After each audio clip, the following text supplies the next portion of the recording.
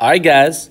Time to get triggy with it. Dun, dun, dun, dun, dun, dun, dun. Let's go. Trig Basics Day 1.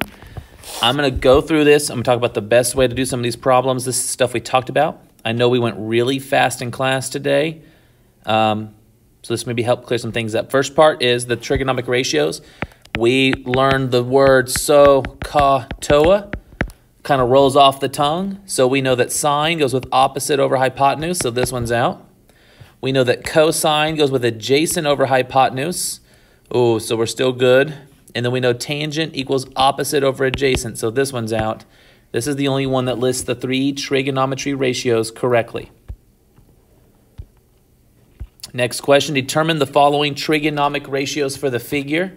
Here's a little calculator hack that you can do. Is if you have a calculator, which you will for a lot of this, if you type in the sides that you know, so we know 35 and 125. So like if I go here and I type in 35 over 125, what does the calculator do for me? It reduces the ratio for me. Now I could have done this one on my own pretty easily, but they're not all going to be that easy to reduce. So that reduces to 7 and 25. Well, that's a 7, 24, 25. So then 24 times 5 would be 120. So that's the missing length. If I said how big is AC, you would need to know that it's 120. Sine of angle A. Well, angle A would be 30. So the sine of angle A, I'm going to do it off to the side here, would equal 35 opposite over 125 adjacent. Here's angle A. This would be opposite. And this is the hypotenuse for angle A. But we want to be fully reduced. So I would actually use my reduced triangle because the numbers are already scaled down. So it's going to be opposite over opposite over hypotenuse, but I want the reduced numbers 7 over 25. So I'm usually actually looking at this triangle. What about the sine of angle B? Well, angle B, opposite would be 120, hypotenuse would be 125, but I'm going to use the reduced version. Here's angle B, opposite is 24, hypotenuse is 25. And then the tangent of angle B, again, it's easier to use the reduced one. Here's angle B. We could do it over here, but they're not reduced. But opposite, oh, I didn't write that formula down. Tangent is the TOA part. That is tangent equals opposite over adjacent. So that is 24 over 7 if you reduce the numbers. Which of the following triangles is correct? There's a few ways you could pull this off, but we have only learned how to go forwards. We haven't learned how to undo anything. So keeping in mind what we learned today, this is what I would do. I know that this is 11 degrees. So in my calculator, I'm going to type in the sine of 11.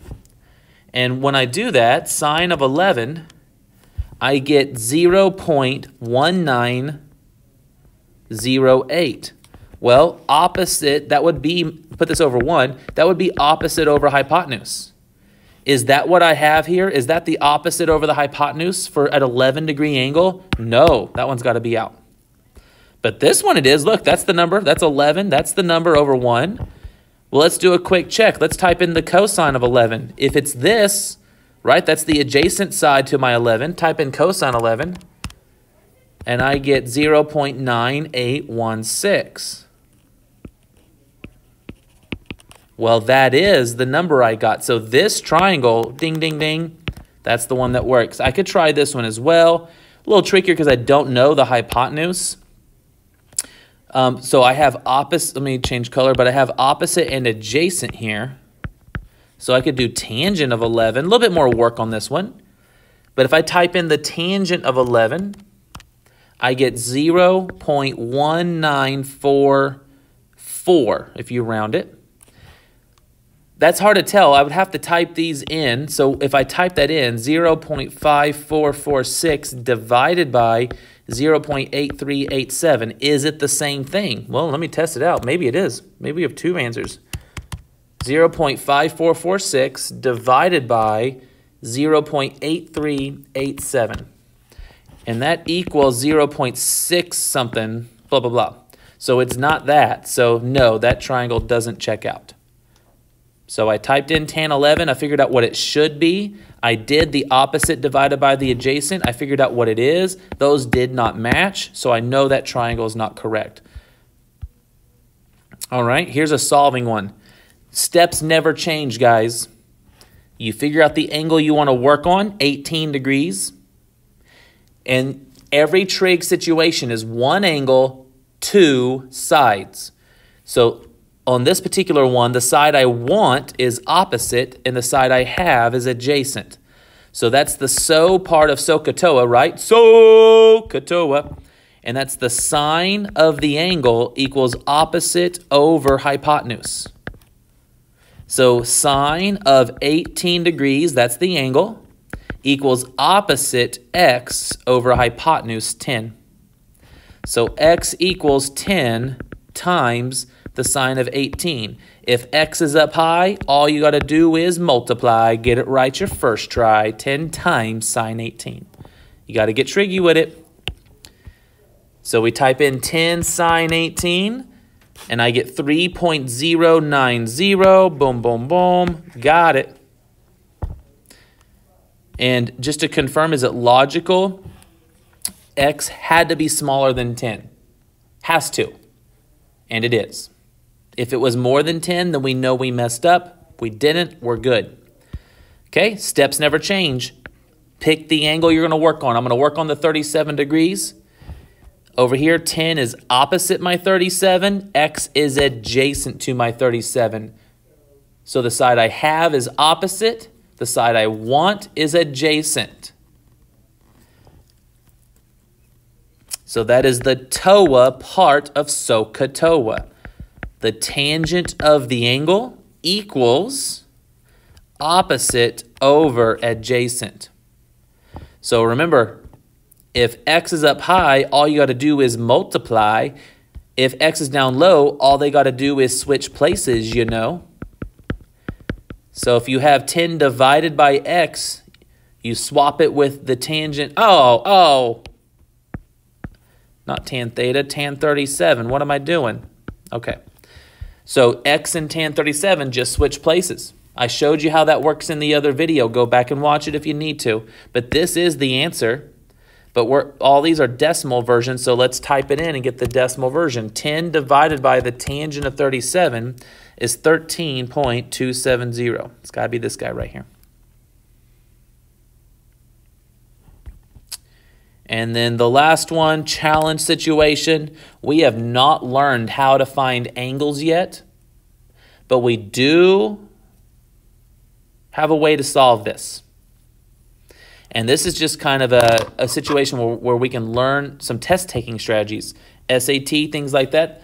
It's not always a guarantee you know how to do the problem going forwards. But if they give you answer choices, they can assume that you can use answers to work backwards. So let's do this. Let's call this x, that angle x. If I said the sine of x, what would opposite over hypotenuse be? It would be 0.8290, right? It'd be over 1, but like over 1 doesn't do anything. So I'm trying to figure out, do any of these, when I do the sine of an angle, do they get me this ratio? So in my calculator, I'm just going to type them in. I type in the sine of 85, and I get 0.996. That one's out. I type in the sine of 40. I get 0.6427, blah, blah, blah. Out. I type in the sine of 56. I get 0.8290. Oh, that one's looking pretty good. Let me try the last one real quick. Sine of 34.